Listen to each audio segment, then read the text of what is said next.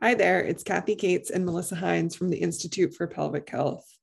And you're watching Demystifying the Pelvic Floor, weekly videos providing real and simplified pelvic floor education for real clinical situations. We've got you covered. And in this video, we're going to go over the Q-tip test and how you can utilize it in your pelvic exams. So here we have a nice image of a vestibule, and this is the area that you are focusing on when you're using the Q-tip to test for any pelvic floor muscle hypertonicity issues. Kathy, do you use this in the clinic?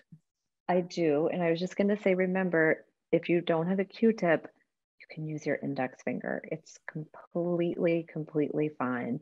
And let's just take a moment and really look at the vestibule, because as Melissa said, that's where we're looking to see if there are any areas of tenderness. And Melissa, if you go through to the next slide, just for a moment, you can utilize your pelvic clock when you're thinking about the vestibule. As you see here, we have the pelvic clock labeled for you actually on the pelvic floor muscles and on the joints and bones that give you the anchors for where the muscles connect to.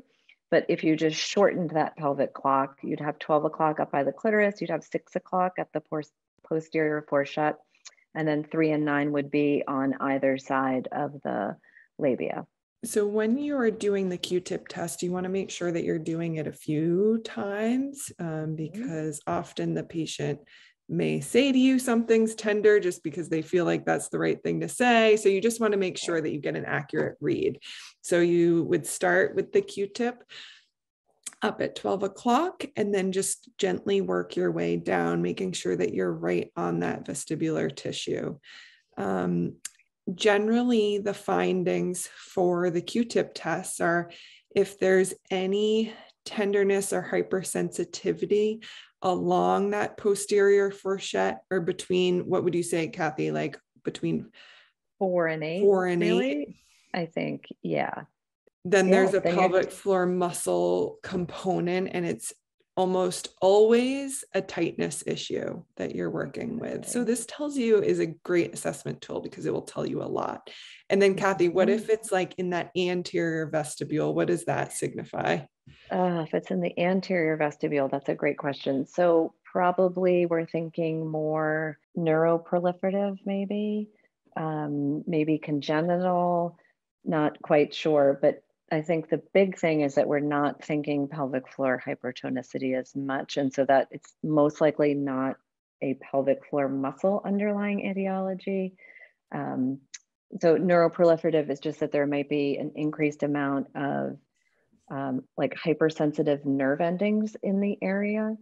And then some women also have what's called congenital vestibulodynia, and that comes from that connection of like when the urogenital sinus is developing, actually, I believe in embryonic fetal development, right, Melissa? I think if these patients will have extreme tenderness at the umbilicus all the time. Like if you touch it, you'll really elicit a lot of pain. So just something else to think about. If you notice tenderness on the anterior part of the vestibule, it's worth asking your patient, can I palpate your belly button? And a lot of times they'll say, oh, you don't say anything, you don't make any connections for them. But a lot of times patients will say to you, my belly button is always tender when somebody touches it. So I think that's just important. Yeah.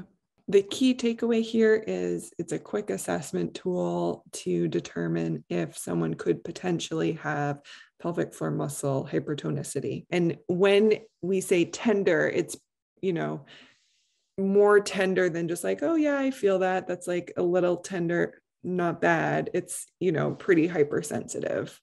And then that a lot of those muscles attach into that area, and it could be a pelvic floor muscle component. And that's a wrap. Did you like this video? If so, hit like and subscribe. Please share with your colleagues and comment below to let us know your biggest challenges in taking care of patients with pelvic floor dysfunction.